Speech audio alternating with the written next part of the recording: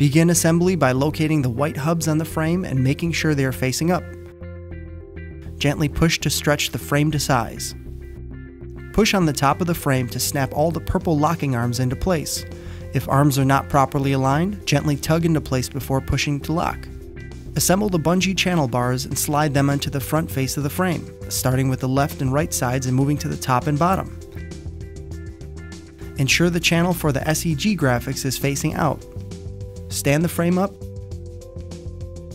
Lock your channel bars into place on the back left and right sides only. To attach your push-fit fabric graphic, begin by sliding the silicone edge beading into the channel bars on the top and bottom of the front of your display, smoothing to finish. Repeat on the rear-facing channels as well, making sure to pull all the way to the back of the frame, not using the side channels. Graphics should be taut. For frames over 3 quads high, stabilizing feet attach simply.